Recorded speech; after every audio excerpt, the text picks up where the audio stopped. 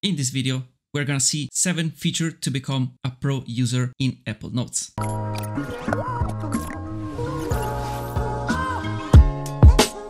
Hey, what's up? It's always me, Johnny, and today we're gonna talk about some tips and tricks to improve your productivity. In this case, we're gonna talk about the tools that I use to be more productive. More in specific, I use Apple Notes. So there are a lot of tools to take notes, to organize yourself, to be more productive, to improve your focus. And I've tried pretty much every tool that you may already know, like Notion, also Google Keep, Trello, Monday, and some other to organize yourself and organize your day. But in the end, from a few months till now, I'm using Apple Notes and I'm finding myself very good because it is a very basic tool and very simple to use, but in the same way, it is very powerful if you know how to use it. And in this video, we're gonna see 7 features to become a pro user in Apple Notes. Anyway, we're gonna start to see Apple Notes, how it works on the iPhone. So we just click on the Notes app and you can see already that I have different folder right here. And I don't have the classic quick notes, all iCloud, and that's it. But I have different notes and some tags right here below. So the first feature, it is of course to create folders. So you just have to tap right down below, right here, a little folder icon. So you can click it and you can create a new folder. So you can name it new folder and press done. So you have new folder right here. Of course, you can do also subfolder. You can see it already here in my notes because there is a little yellow arrow right beside the folder. And if I click it, 2 more folders inside the first one. So these are subfolder. And to create one of those, you can just drag and drop your new folder into another folder and you have a subfolder like that. Very easy. You could see that here in creating new folders, we can make a new smart folder.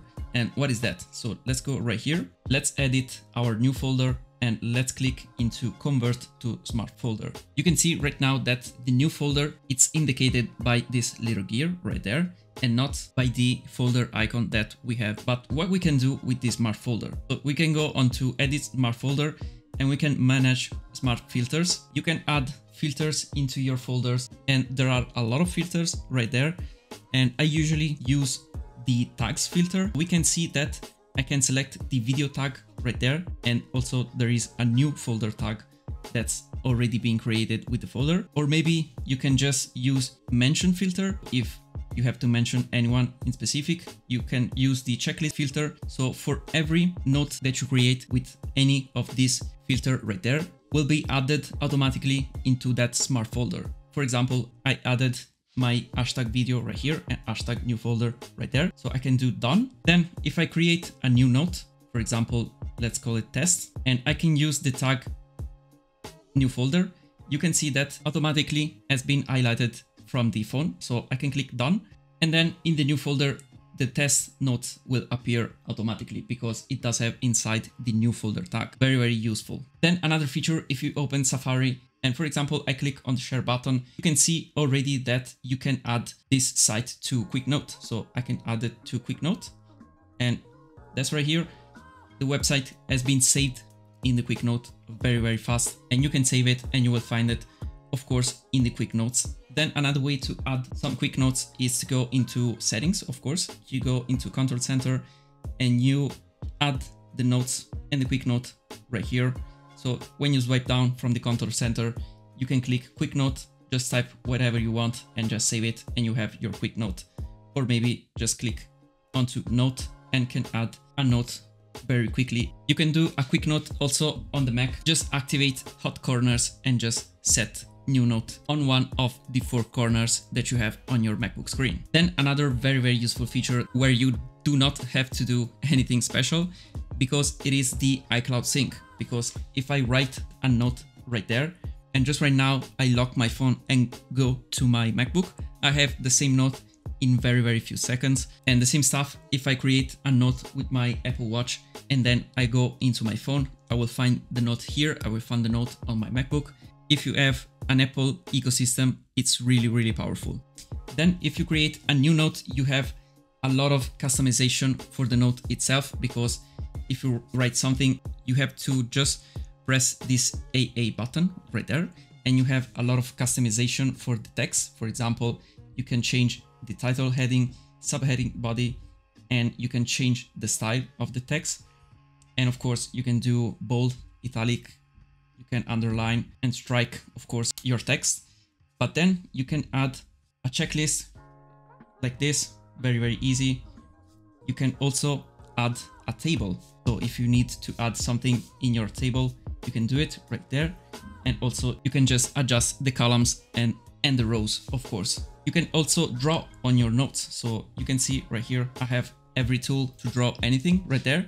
And if you want to go for a more geometric stuff, for example, I want to draw a circle, but I want it to be perfect. It's very easy because you just have to do a circle and just hold the circle, then it will do an automatic perfect circle. Same stuff with a square, for example. This is more of a rectangle, or a triangle. Same stuff. Pretty much with every geometric figure, you can do this trick. Very useful. You can copy and paste a link from the web. For example, I'm gonna paste the Apple website link right there. You can do it like this, or you can just add a link like this, and you can also rename your link. For example, I can call it Apple homepage like this. I can do done, and you can see that if I click on the Apple homepage, of course, it's gonna open the Apple homepage. Then you can add a link to another note. So for example, let me do add link like this. And for example, it says link to, if I click test, it appears right down below, link to note test, and you can just click it. And you can use, of course, the note title as name, or maybe you can do another name, for example, note test, and it's gonna rename the link with this name right here. You can do done. And if I click on the note test, it's gonna open the test note that we did before. Super, super useful. Then with your camera, you can choose a photo or video to add to your note, or maybe you can scan even documents. You can take a photo or video, or maybe you can just scan some text, copy and paste it into your note. For example, if I take this box right here that is a smart plug, by the way, and I can just do scan text, for example, and then it will open your camera right there below, and it's gonna select automatically the text. It's gonna recognize some text, and if I click insert, you can see that it has automatically got everything that was written right here on the box. Super useful. Then if something that you scanned, or maybe something that you add some photos or some other stuff is private, you can of course lock the note. Just go right here into the settings, so the three dots on the top, and you can of course pin the note, and that's very basic, but you can lock the note and you can create a separate password for the note, or maybe you can just use the iPhone passcode. So I'm gonna use the passcode, for example, and you can see that it is unlocked, and I can lock it like this.